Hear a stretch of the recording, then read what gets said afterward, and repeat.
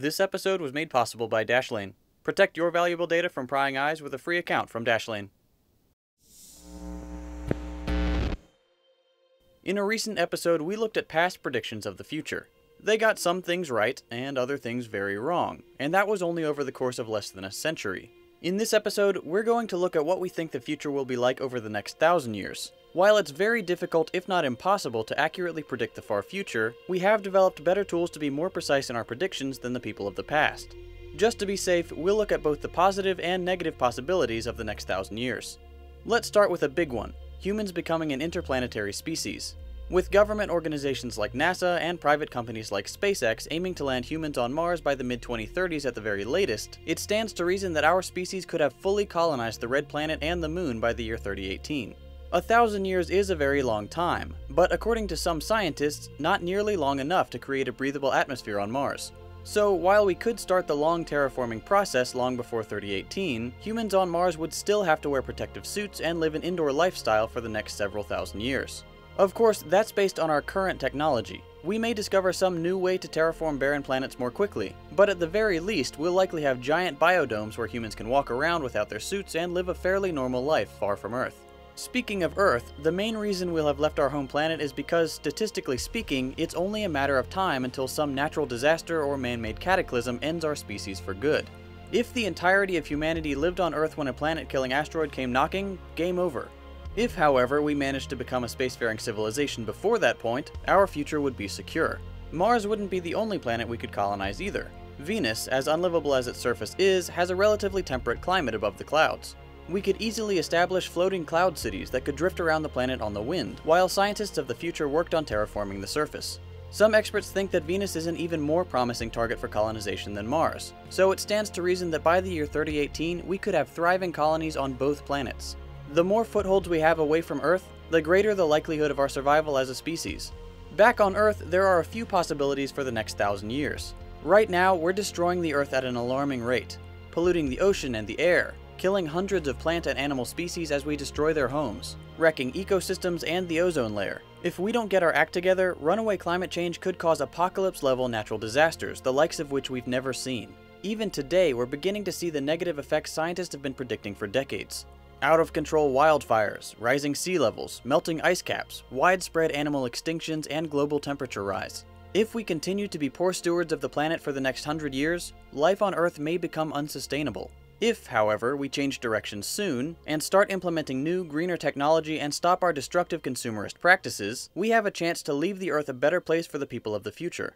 At our current rates of consumption, all of the planet's fossil fuels will be completely depleted in less than 110 years. If we don't implement alternative energy sources before then, our civilization is in big trouble. Scientists predict that solar power could produce a third of our necessary energy by 2060. With added help from wind and geothermal, we could be well on our way to 100% renewable energy by 2100. This would benefit not only humans, but every living thing on Earth, as our carbon footprint would be greatly reduced. With the threat of runaway climate change defeated, we could set our sights on amazing new technologies to improve our lives.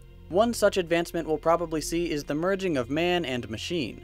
This idea is called transhumanism, and could give us abilities never before possible. By 2060, computers should be able to perform most tasks as well as or better than humans. So to keep up, we'll either need to set up a labor force comprised entirely of machines, or find a way to integrate with them. Many experts suspect that within the next 100 years, we'll be able to augment our natural bodies with complex technology, visual overlays for entertainment and information, direct download to our brains, replacement of weak or disabled body parts with fabricated replicas. This could extend our lives, provide a greater standard of living, and allow humans to become more intelligent, more physically capable, and more productive. However, as with every new breakthrough, there could be unforeseen consequences.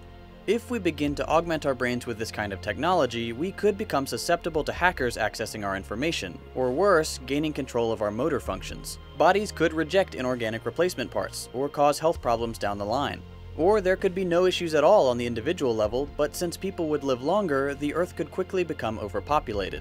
As artificial intelligence becomes more sophisticated, we could end up either in an automated utopia where humans are free to pursue whatever they choose, or we could find ourselves no longer at the top of the food chain, outpaced by AI that far surpasses our intelligence and abilities. Then there's the possibility that we could have everything we ever wanted: media, communication, games, a whole virtual life, without ever having to leave home.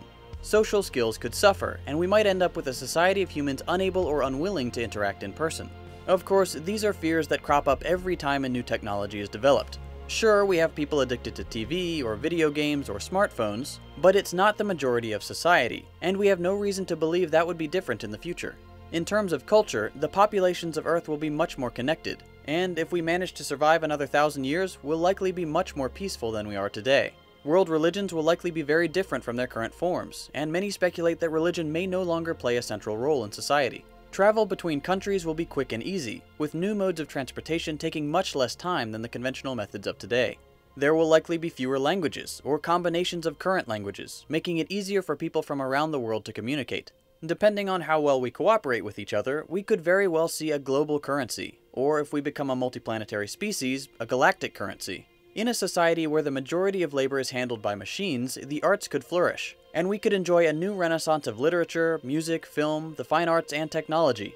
With this new technology and the time to pursue humanitarian endeavors, we could possibly end world hunger, homelessness, and disease, and some even speculate that eventually we might be able to upload our consciousness into computers and defeat death itself. This is all completely feasible within the next 1,000 years, but it's impossible to predict which path humanity will take. Will we be able to overcome our selfish nature and work towards a better future for the generations to come? Will we become an interplanetary species in time? Will humans even exist in 1,000 years? We'll just have to wait and see. While we may not have to worry about people hacking our brains just yet, we do have to worry about keeping our personal data secure.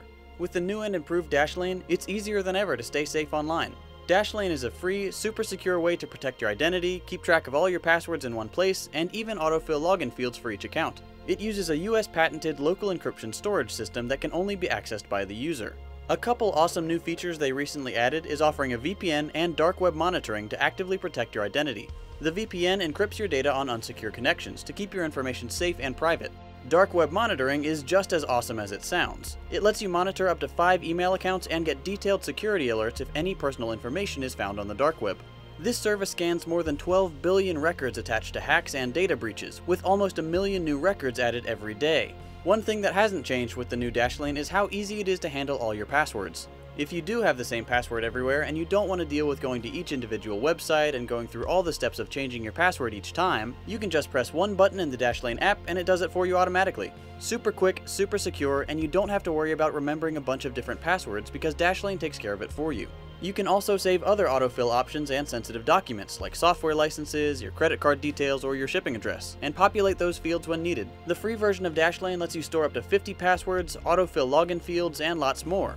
But if you upgrade to a premium account for just $5 a month, you get even more cool features, like the VPN and dark web monitoring. Fans of Second Thought can get a 30-day free trial of Dashlane Premium by following the link below, or use the code SECONDTHOUGHT to get a 10% discount on your premium subscription.